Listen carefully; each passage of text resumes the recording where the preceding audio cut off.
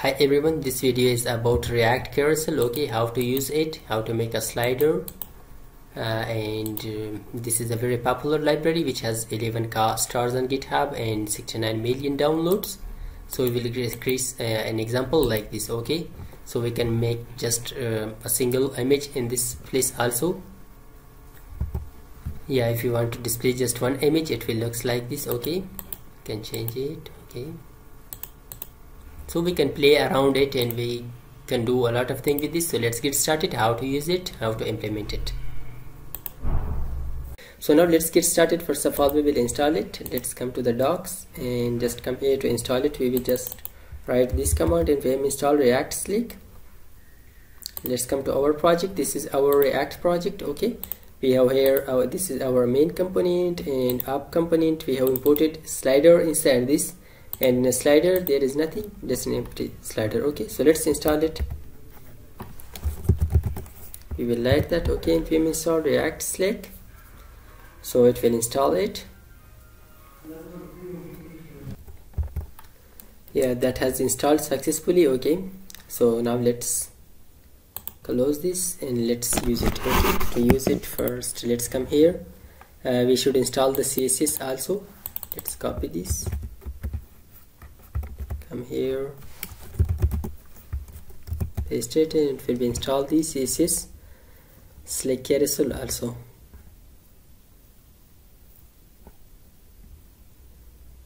Yeah, that has installed. So now let's use it. Okay, first of all we will just let's come here to the examples and let's come here to this simple example. So but we would like to create a responsive, so yeah, first of all we will create just a simple example. So let's first we will import these. Let's import them, and after that let's just copy this code. Okay, I will use images. Okay, later I will use images, paste it here, and after that let's copy the settings also.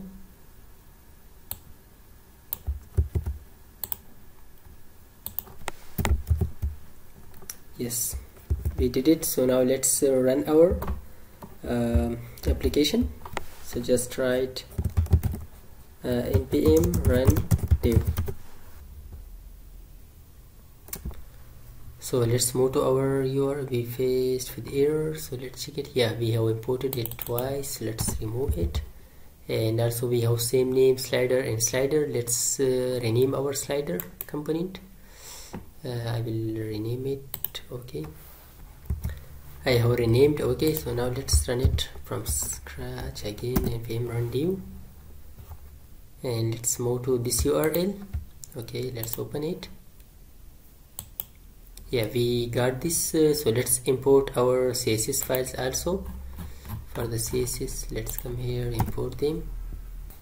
Yeah, we should import these two. Okay, slick carousel slick.css and slick carousel slick theme.css. After importing them, so let's check it now. See, it looks like this is the first one, second one, third one, and the fourth one. Okay, so now let's add images to these. So to add images, I have in the public folder, in image folder, these images. So let's add them. Before adding images, so let's add a card. So I will just write something like this. Okay, to all these divs. Okay, I will add, sorry, not there, here, and also here.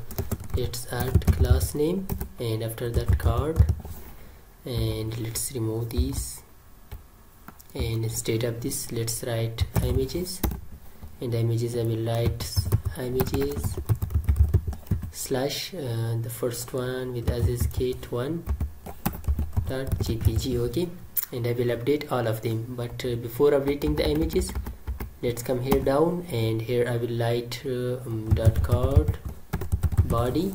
Okay, it is another class. Inside that we will write, for example, h3 tag.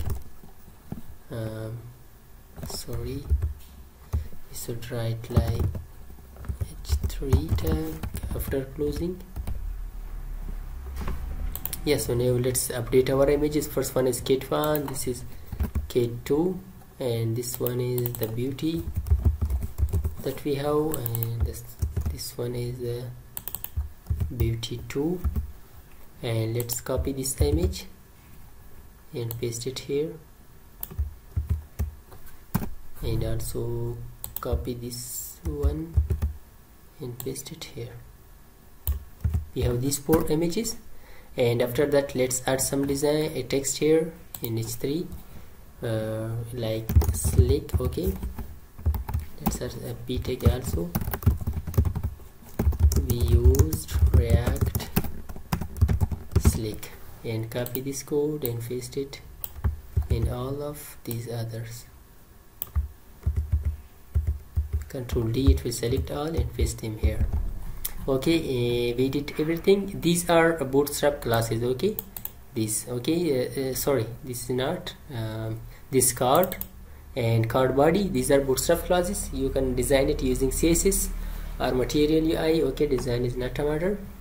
So now let's add width to our images. Okay, to add width, let's come to all of these images, press Alt and click there. It will select all images, and add a class name is equal to, and add class name width under it. Okay, so now let's check it. See, it looks like this now. Yeah, it is okay. We have this card body. It is looks like card, but let's display. For example, let's make it container. Okay, class name container. Okay, yeah, it looks like this, like a, but here on the right side we have an arrow, so let's customize that.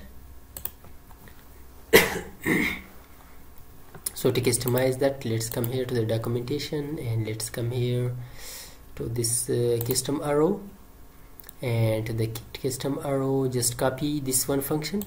Okay, copy this one and paste it here on the top and make it just arrow and call this arrow. Yeah, let's come here down and just copy this code. After copying, let's come here to the setting, but before applying this arrow, we will make it responsive. Okay, to make it responsive, just come here to the responsive example and copy all these settings that we have. Okay, and paste it instead of this. Okay, and let's change it. For the larger devices, it should display 3, and it should goes for 2 or 2, and for this 124 pixel, it should display 2, and for, let's change it to 768 pixel. For this, it should display just 1. Yeah, so let's remove the last one. Let's check it, is it responsive or not. So for larger devices, just 3. Okay, let's make it infinite. Infinite should be true. Yeah, it looks like this. Let's make it for smaller devices. See, it came to not applied. So let's check it. Where is the problem? Yeah, we should just let's make it like a slideshow should be 2, and here also just 1. Okay, yes, yeah, let's check it now. Yeah, not applied again.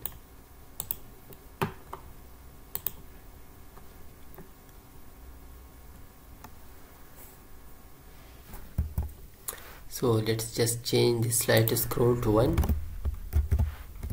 and check it now. Again, not applied. Where is the error? So yeah, there is no problem, just it needed a refresh. Okay, when I refresh, that was working. Okay, correct. Okay, now 2. For smaller devices, just 1. Okay, so now let's customize these arrows. So to customize these, we already copied this arrow. So now let's come here and come here to the responsive custom arrow, and just copy these next and previous arrow and paste them here. Right, instead of this we will call our arrow that we created. Okay, paste it here. It will call this one, and we will pass props, and we will take class name, style, and then click from the props, and then we will assign them and just change the background color to black. Okay, so let's check it. See, the background color has changed. Okay, so also we can assign more properties just by exploring the documentation. Okay, you can add effects and autoplay and something is, you can add more and more properties. Okay, so let's just display one for larger devices. Okay, how it looks like. Yeah, to display one it looks like this. Okay, see, looks like this. So it was all about React carousel and how to use it. Okay, I hope this video was helpful for you. If you like this video, don't forget to subscribe our YouTube channel, and thanks for watching.